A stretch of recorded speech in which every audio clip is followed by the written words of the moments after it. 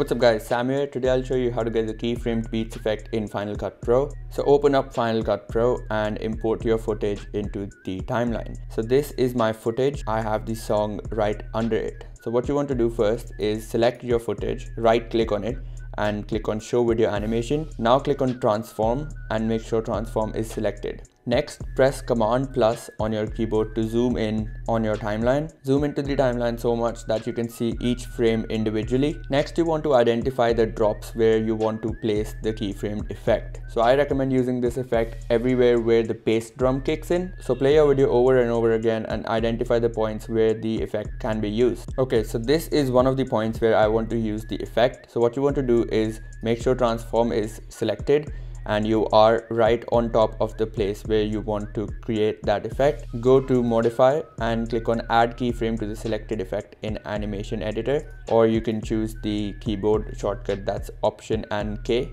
Now push the left arrow key on your keyboard and go one frame to the left and push Option and K. Now go 2 frames to the right and press Option and K again. So you should have 3 keyframes on your timeline as of now. So what you want to do next is make sure that you are on top of the middle keyframe. Click on it to select it and open the inspector if it isn't already opened. Go to transform and change the scale size to 105%.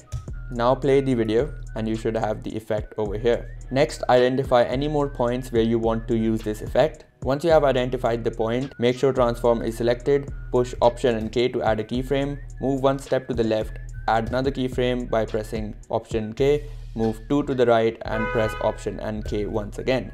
So this is a very tedious job, so what I recommend doing is clicking on the first keyframe, holding down Shift and pressing on the last keyframe, so you will select all of the 3 keyframes. Next, go to Edit, Keyframes, Copy, and move the cursor to wherever you want to paste the effect. Let's say here is the beat drop. So what you want to do is move one step to the left and paste the keyframes by pressing the keyboard shortcut Option, Shift and V. So let's just press Option, Shift and V and all the keyframes should be pasted. Now you can do this as many times as you want and it is really simple. So guys, that is how you get the keyframed beats effect on Final Cut Pro using keyframes. If you found the video to be helpful, don't forget to smash that like button. Also let me know in the comments if you have any problems or video suggestions and I'll get back to you as soon as possible. Most importantly, subscribe to the channel if you haven't already. My name is Sam and I'll catch you in the next one.